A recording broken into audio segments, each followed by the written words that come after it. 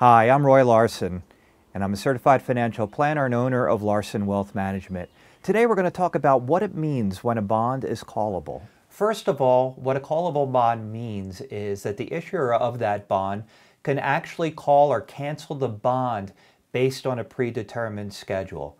Usually it's protected for a minimum of 10 years, and then there could be one or more points where the issuer may call back that bond. Now, why would they call it back? Typically, in a declining interest rate environment, if the issuer put out a bond originally at 5 or 6 or 7%, he can call that bond back and reissue the same bonds for a much lower interest rate.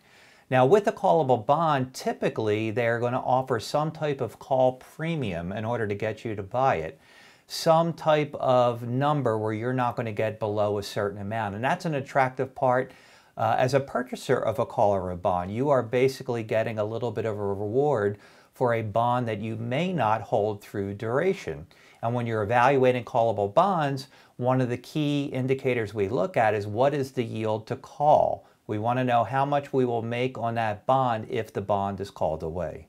Again, this is Roy Larsen, certified financial planner, and you just watched what it means when a bond is callable.